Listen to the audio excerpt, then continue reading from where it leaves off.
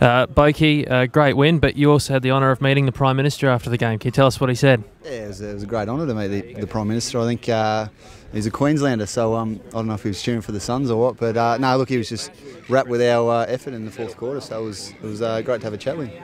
And this is the time of, I suppose, every 3 years when him and another bloke go head-to-head about who should lead the country. Did you give him any tips today, being the captain of the Port Adelaide Football Club? No, I didn't give him any tips about that, but I think we might have to vote for him now that he come out to a Port game and cheered for us. So.